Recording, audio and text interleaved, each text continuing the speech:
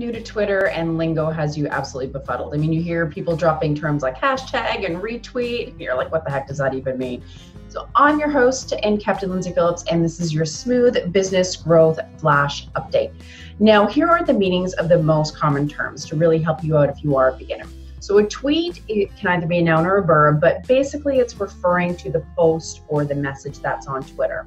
A hashtag, though, means it's that number symbol, you know, where it kind of looks like this, where they're marking a keyword or topic. And this keyword is then searchable, and you can view conversations that are contained within that hashtag or topic. The handle is actually your Twitter name or your address, and kind of like your unique URL really on Twitter. It's your username. It's how people can find you and how people can mention you and tag you in posts with that little @ symbol, and it is linkable. Your retweet is where you are sharing or posting or forwarding someone else's tweet to your followers. And that's your Smooth Business Growth Flash Update. So whether it's blogs, videos, podcasting, or more, we at Smooth Sailing Business Growth help our clients attract and acquire customers faster through powerful content marketing.